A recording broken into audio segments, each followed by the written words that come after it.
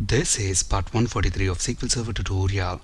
In this video, we'll discuss what happens when a query is issued to SQL Server, how to check what is in SQL Server plan cache, and finally, things to consider to promote query plan reusability. So first, let's understand what happens when a query is issued to SQL Server. In SQL Server, every query requires a query plan before it is executed. When you run a query the first time, the query gets compiled and a query plan is generated. That query plan is then saved in SQL Server plan cache. Next time when we run that same query again, that cached plan is reused. This means SQL Server does not have to create that plan again for that same query. So reusing a query plan can increase the performance. How long that query plan stays in the plan cache depends on how often the plan is reused besides other factors. The more often the plan is reused, the longer it stays in the plan cache. So now let's see how to check what is in SQL Server plan cache. To check what we have got in the plan cache, we are going to make use of these three dynamic management views and functions provided by SQL Server. The first one, that is dmexec cached plans, is a dynamic management view, and the other two, dmexec SQL text and dmexec query plan, are dynamic management functions. We are going to use cross apply operator between these three objects to retrieve what we have got in SQL Server plan cache. We discussed cross-apply operator in detail in part 91 of SQL Server tutorial. So if you're new to this operator, please check that video. I've typed this exact same query already in SQL Server Management Studio. When we execute this, look at the result we get. Look at the first column, use counts. This column basically tells us how many times the cached plan in the plan cache is reused. And the second column tells us the cached object type, it is a compiled plan, and the third column tells us the object type for which this compiled plan is created, whether it's an ad hoc statement that we have issued, or is it a prepared statement by SQL Server, or is the plan for a stored procedure. If it's a plan for the stored procedure, then the object type will be proc. And then we have the query text itself, and finally the query plan in XML format. And when I click this XML, look at that, SQL Server opens the query plan in graphical format. We'll discuss analyzing this query plan in a later video. To remove all elements from the plan cache, use this command dbcc free proc cache. At the moment, this is what we have in the plan cache. Now I want to remove all these elements from the plan cache. I can use this dbcc command to do that. Let's execute this, and now when we execute this query, notice in the plan cache, this is the only query that we have. Now when we execute again, look at the use counts. It gets incremented every time we execute this query because that same plan that SQL Server has generated is being reused when we execute this query. One important thing to keep in mind is that in older versions of SQL Server, up until SQL Server 6.5, only stored procedure plans are cached. The query plans for ad hoc or dynamic SQL statements are not cached, so they get compiled every time we issue an ad hoc or a dynamic SQL statement. With SQL Server 7 and later versions, things have changed. The query plans for ad hoc and dynamic SQL statements are also cached along with the query plans for stored procedures. Now let's execute a stored procedure and see what we get in the plan cache. Within our employee DB database, we've got a stored procedure, spsearch employees. Let's execute this procedure. But before we do that, let's remove all entries from the plan cache by executing this dbcc command. And now let's execute our stored procedure once. We get the result that we expect. Let's execute this query to retrieve what we have in the plan cache. Notice within the plan cache we've got two entries. The first entry is a compiled plan for a stored procedure. Look at the object type, it is proc. Proc stands for procedure. And look at the use counts, it is 1 because we have executed the stored procedure only once. And then we have a compiled plan for an ad hoc object. So what is that ad hoc object? It is nothing but this ad hoc query that we have issued to retrieve what we have in the plan cache. And since we have executed this only once, the use counts for that is also 1. Now let's execute the stored procedure one more time. And then let's select what we have in the plan cache. Notice the use counts for proc has gone up by 1, and similarly the use counts for ad hoc has gone by 1 because we have executed both of them 2 times. So here the plan is being reused. And we also have compiled plans for prepared objects. So what are these prepared objects? These are the SQL statements that SQL Server has issued in the background. Now if we execute our stored procedure one more time, and when we execute this query again to retrieve the data from the plan cache, look at the compiled plan for proc and ad hoc. It is 3 for both of them. So up until SQL Server 6.5, only stored procedure plans are cached. With SQL Server 7 and later versions, the query plans for ad hoc and dynamic SQL statements are also cached. The query plan cache lookup is by a hash value computed from the query text.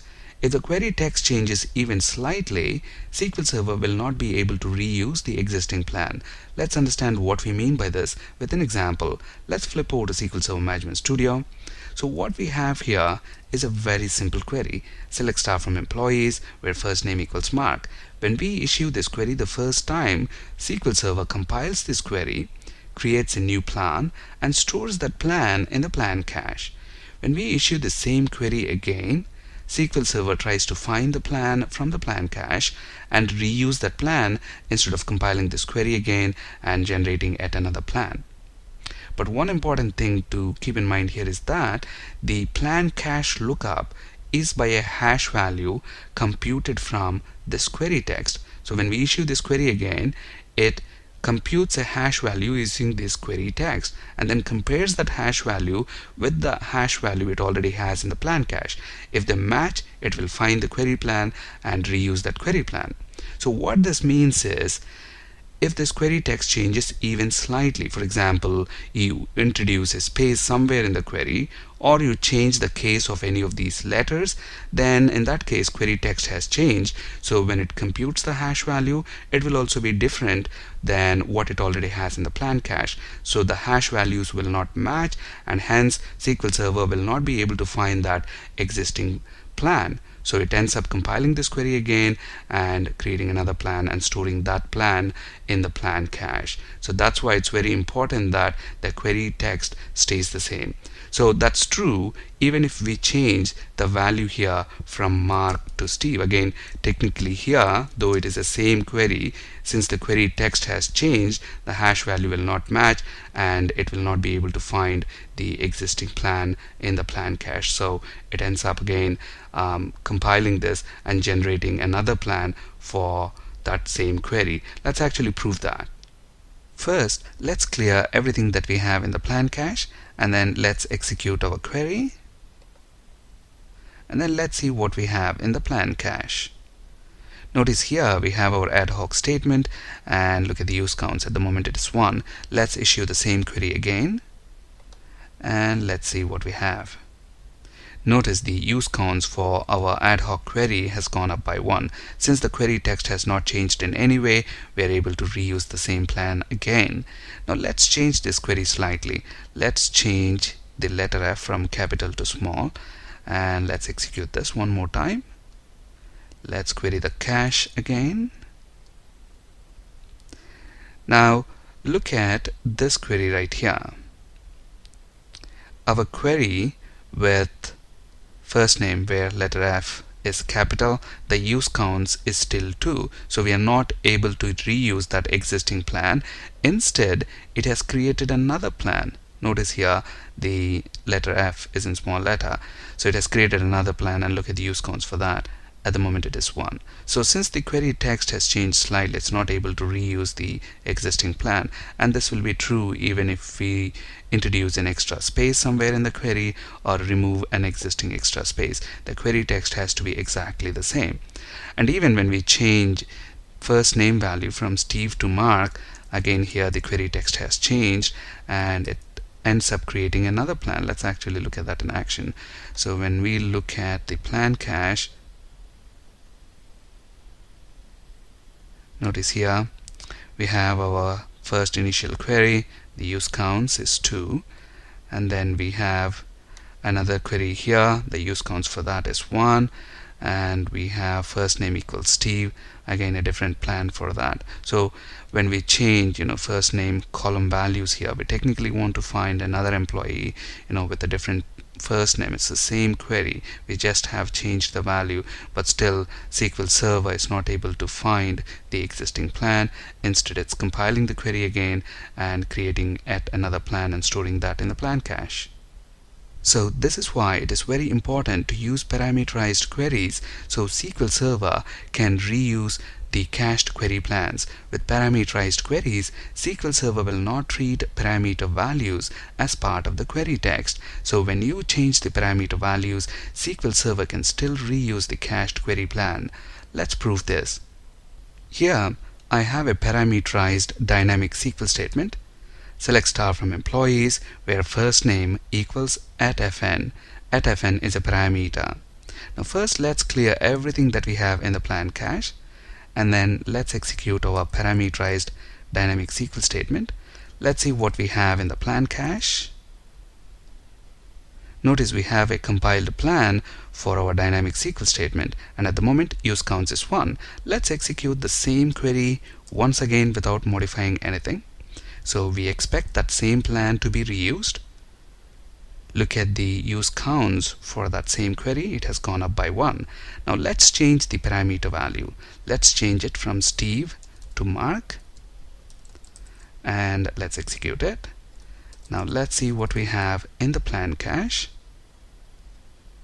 Notice the use counts has gone up by 1. We are still able to reuse the cached query plan because in this case, since it's a parameterized query, the parameter values are not treated as part of the query text. So when we change the parameter values, the hash value has not changed and we are able to reuse the cached query plan. Let's change it one more time from Mark to John. Execute the query. We get John's record. Now let's see what we have in the plan cache. We expect the use counts to be 4. Notice it is 4 as expected. Here is that same example. One more important thing to keep in mind is that when you have dynamic SQL in a stored procedure, the query plan for the stored procedure will not include that dynamic SQL. The block of dynamic SQL will have its own query plan. Let's prove this. In one of our previous videos, we have implemented this page, Dynamic SQL in Stored Procedure. This page calls this procedure SP Search Employees Good Dynamic SQL. And we have that procedure right here. Let's script this procedure to a new query editor window. And notice within this procedure, we've got some dynamic SQL. And here is the page which calls that procedure. Now, before we search for an employee, let's clear what we already have in the plan cache. And then let's search for John. We get John's record. Now let's see what we have in the plan cache. Now notice we have a compiled plan for the stored procedure SP Search Employees Good Dynamic SQL, and we also have a compiled plan for the dynamic SQL block that we have in that stored procedure. Now let's search for another employee. Let's search for Mark, and let's see what we have in the plan cache. Again, notice the compiled plan for our stored procedure has gone up by 1, and if you look at the dynamic SQL block again, the use counts has gone up by 1. So the summary is, you should never ever concatenate user input values with strings to build dynamic SQL statements. You should always use parameterized queries, which not only promotes cached query plans reuse but also prevents SQL injection attacks. Thank you for listening and have a great day.